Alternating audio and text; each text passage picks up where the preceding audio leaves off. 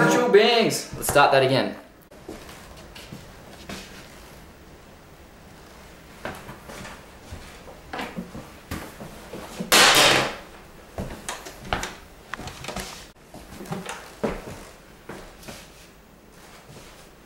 Okay.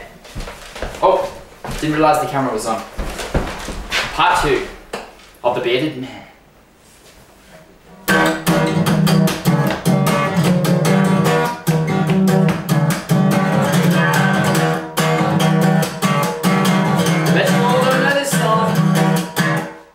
Yeah, it goes like this. Baby, I'm a loner. Most of my friends are invisible. Not physical, spiritual being, living in the space between this multi-universe. They just look like you and me, looking for a place to be in this multi-universe.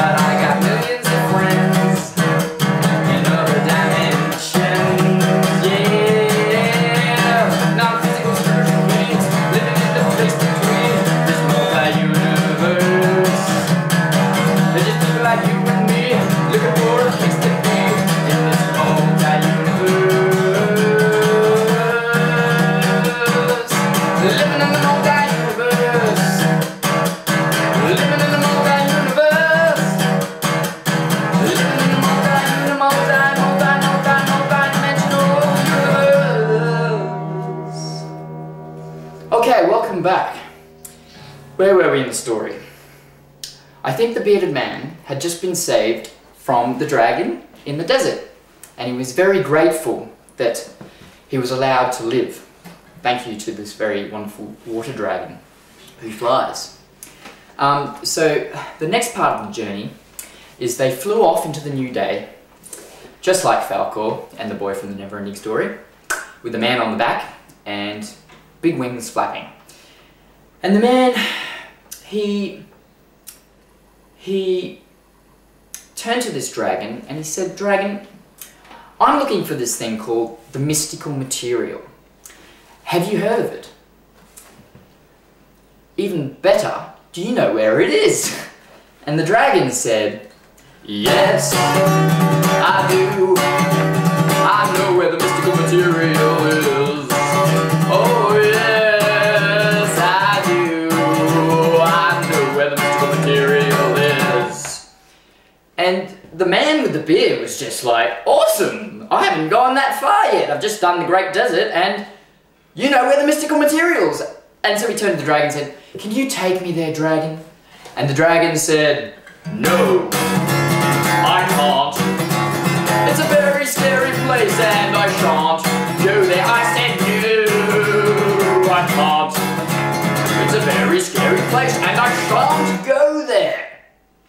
And the man with the beard said, "No worries, dragon. I completely understand. I know it is a scary place. I've been told by many people. So I completely understand. But perhaps you could maybe take me to someone who maybe does know where it is and does maybe want to help me get there." And so the dragon said he'd love to take him to the place called the City of Sleep. Now, the City of Sleep is a place where many people go when they're asleep.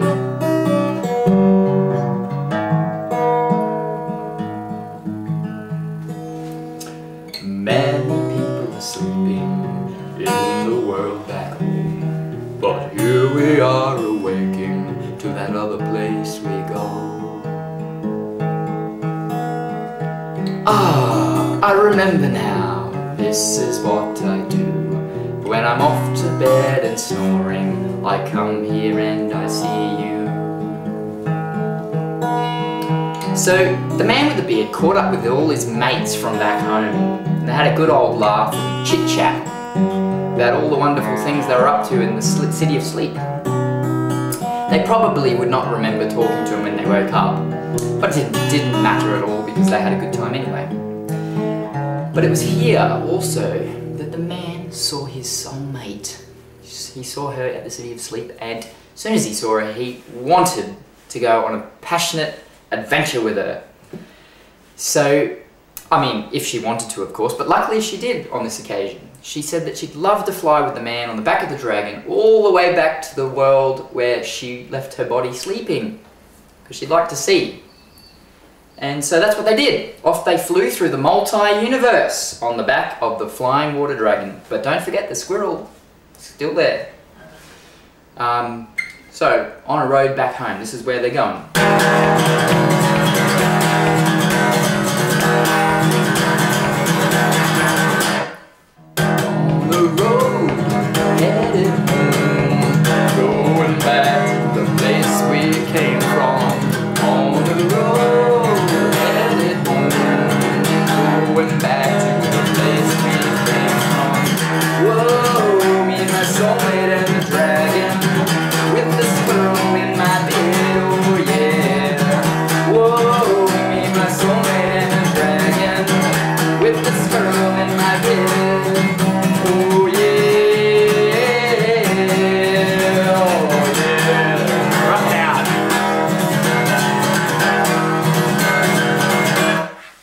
One more time. On a road, going back to the place we came from. On a road, going back to that place we came from. Oh yeah. Whoa, me, my soulmate and the dragon, with the squirrel in the bed. Oh yeah. Whoa, me, my soulmate and the dragon, with the squirrel in my bed.